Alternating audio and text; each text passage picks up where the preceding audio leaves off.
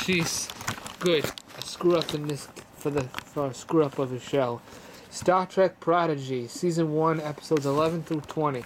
I could never keep up to this. The show is way too, shall I say, kiddie in the aspect, but I wanted to finish everything Star Trek, so I bought it. But this show is horrible. It's nice to have Kate Mulgrew's voice again, and people from Voyager and other Star Trek, but it just doesn't really cut it. See, there's Chakotay. Yeah, that's how it is. You get 5.1 surround sound with this. I'm trying to see what else I could. Yeah, but that's not really a big deal for a cartoon, I guess. Yeah, you saw a bunch of things on the back. Let's take the slipcover off. And what looks better? Well, actually, it's tough to say. Well, let's just open it and see for ourselves. Slipcover usually wins, but it looks like this time the actual Blu-ray case looks better than the slipcover. Actually, no, they look pretty identical to me. Not much of a difference at all. That's odd. It's not usually it's either or. But alright. Alright, let's take a look at this. Maybe they don't have a digital copy inside of it. Maybe it has some kind of pamphlet or something. Yeah, here we go. We have something dumb that I'm not going to use in a million years. Burger, alright, just some kind of pamphlet here to have to do with the whole show. I could care less about this crap.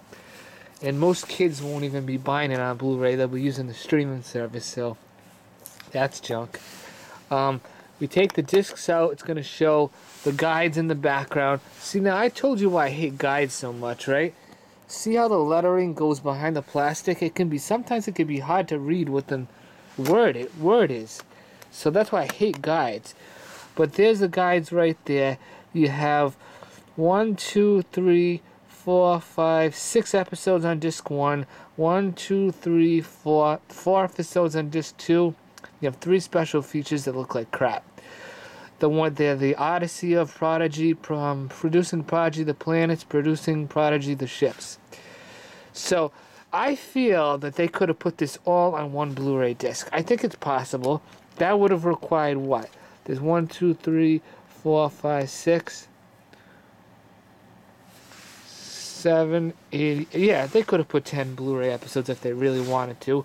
I mean, if they wanted to stretch it out. I mean, they can compromise the quality. It's not like it would be a big deal. It's been done before on different shows.